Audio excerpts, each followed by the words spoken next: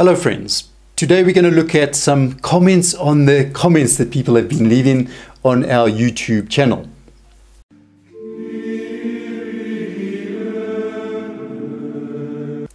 Hello friends of Following Padre Pio.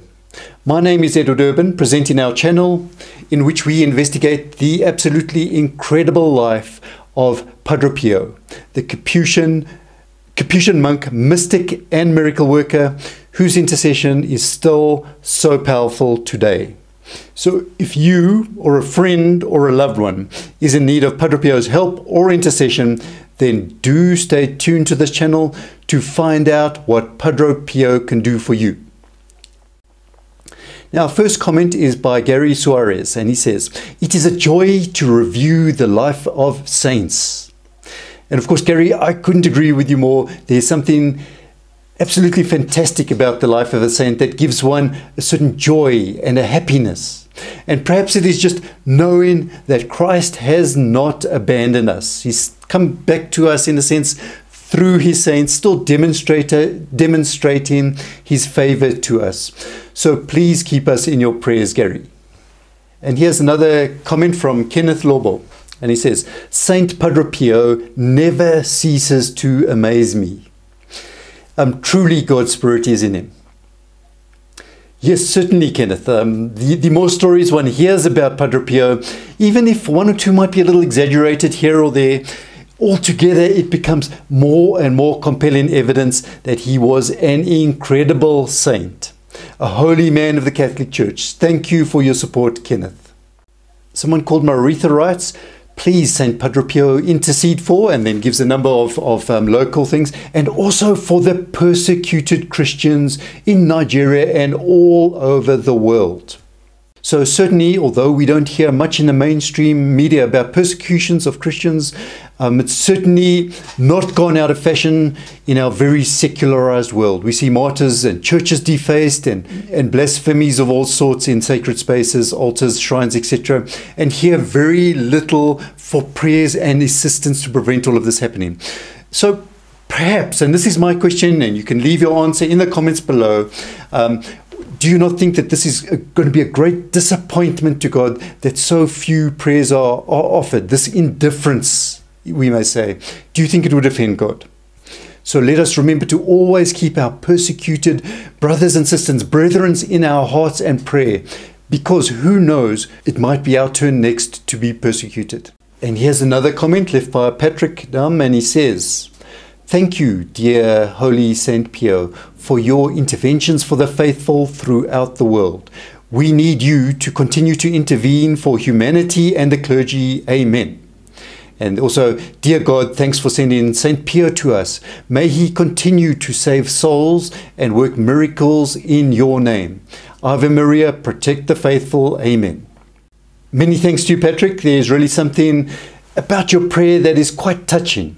It shows an appreciation for what God has done for us, and surely that sort of prayer has got to bring down blessings upon us all.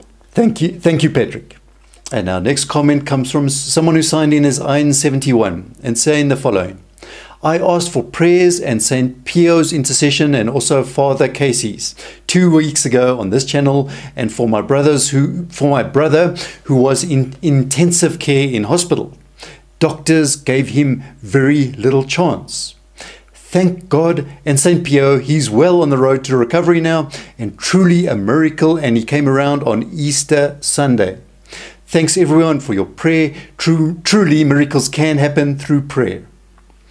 And thank you to our writer for sharing this with us, these encouraging words. Certainly we believe that our God is still the God of miracles. And Padre Pio, pray for us. And here's another comment from someone, Parimala, writing in a state of distress, says the following: "Please, Padre Pio, pray for me. I'm having symptoms of corona. Please pray for me." And then someone responds to that: "Lord have mercy, Christ have mercy, Lord have mercy." So thank you both, and let us keep each other in our prayers. Because one day, of course, life can be easy, and the next day something hits us out of the blue, and then we have to rely on other people's prayers and God's goodwill to us. So please do remember to pray for each other. Thank you for both of these comments. And here is one by Kai Jacinto. And Kai says the following: "Hello, I'm wondering if you have a video or some sort of introduction about yourself. I love your content, love your videos, love the videos you've made. You seem genuine and authentic. Thank you very much. I just find myself wondering, who is he? Why is he so dedicated to Padre Pio? How did this whole order for Padre Pio begin, etc. It would be cool to understand where you're all coming from and why you do what you do." So just to attempt a little bit of an answer, it's quite a difficult question actually to answer, to give a proper overview of this. A little bit about me, my history. I think that saints have always had a tremendous and fascinating interest for me, because there's something about their story that can just go beyond, you know, the ordinary mundane life. They're so different in our world today of pure pragmatism, materialistic, instant, everything instant, binary. And yet we see God often sends one of their saints a calling and then a contradiction and follows immediately after. And the saint has to somehow work their way out of that and still reach their destination. And they do so with the help of God, with miracles and all sorts of things. So it's fascinating to read stories like this. And so many years ago, I had the good fortune to visit Brazil, and of course went to the shrine of Aparecida. It's a national shrine in Brazil. There's a beautiful statue, but in fact in the old church, I'd say I'd received a tremendous grace at the time, that perhaps that's what set me on my course. And of course thereafter I met the founder of our organization, Professor Plinio, who's reputed to have an incredible discernment of spirits, of individuals, of the spirits of the spirit of a nation, where the nation's going, all sorts of things like that. So he reads people like a book. People go to him and he would tell them more about themselves than they knew about themselves, and they would discover he was correct afterwards. He had this incredible gift of discernment. So that was an important point, meeting Professor Plinio. It certainly encouraged me in this direction. And then many years later, I made a pilgrimage through Europe with another fellow, and we went, of course, to Rome, and all sorts of saints and beautiful churches and things. But what really touched me was a visit to a different town, Genazzano. And there's an image of a lady of Genazzano, a fascinating story that you can read about. Very briefly, the history as it's recorded, and up to you whether you want to believe this or not. Way back in 1476, Albania, so that's a country across the Adriatic Sea from Italy, they were being invaded by Muslim armies. And they fought valiantly, absolutely valiantly, under an incredible fighter called Skanderberg. But finally the country fell. So our Lord, Our Lady had the choice. Do they leave the shrines there? What do they do? And there was this one particular shrine, Our Lady of Good Services, in Albania, where a miracle seems to have taken place. And this particular picture at Genazzano was in Albania. It was painted on the plaster of the wall. And two people were praying in front of the picture, Giorgio and Desclavis, and praying for Albania and of course for the shrine. And it seems that the shrine somehow, according to the story, detached from the wall, and then they followed this picture over the Adriatic Sea towards Italy. Can you believe that? And further to that, sometime previously there was a lady, Petrusia. She was a wealthy widow in the town of Genazzano, and she had received this vision that she must restore the local church in Genazzano. She spent all of her money trying to restore this church. Every cent she had, she ran out, it wasn't complete, and she went to the townspeople asking them, please help me restore the church. Of course, they thought she was mad and a fool, and they wouldn't help her at all. And then one day what happened is a cloud, they say, of striking beauty drifted down upon the village.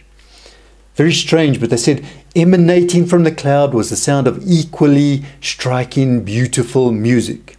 And the fresco of Our Lady, that is from Albania, separated out from the cloud and positioned itself on the altar that Petrusia had ordered in anticipation of the church's restoration. And it just kind of hung there in front of the wall. It was not attached by a nail or anything, just suspended, they say, about an inch from the wall. And perhaps the miracle is those town people who were very tight with their money, suddenly the money rolled in and their church was soon completed.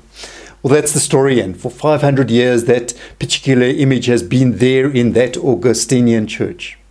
So it was very interesting for me to be able to visit and to listen to the story and the whole thing. Now, whatever you may make of that story of the image coming across the sea, that's up to you. One can research it and go into depth on all of that sort of thing. But if I may read this, which is maybe similar to my own, you can take this as my answer. Canon Andrea Bassi was a famous shrine historian known for his zeal in propagating devotion to our Mother of Good Counsel. And he addressed a letter to Friar Angelo Mario de Origo, in which he relates the observations he made when visiting Genazzano to venerate the Blessed Image in 1734. Please note, venerate, not worship. And with all of my heart, he says, and with an extraordinary interior tenderness, I asked the most clement Mother of Good Counsel for the great grace I desired, and that meant so much to me. And halfway through the litany, I saw clearly that the image had become radiant and ruddy like a crimson rose.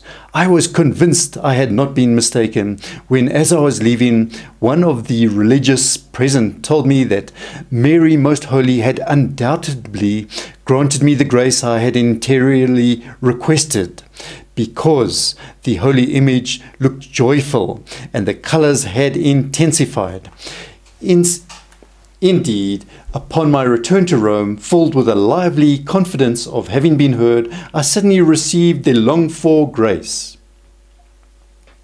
It came in such a fullness that all at once the difficult vexations that had been troubling me cleared up, and a great peace and serenity of soul came over me. I considered myself the happiest and most blessed man on earth. And with that, we finish the comments.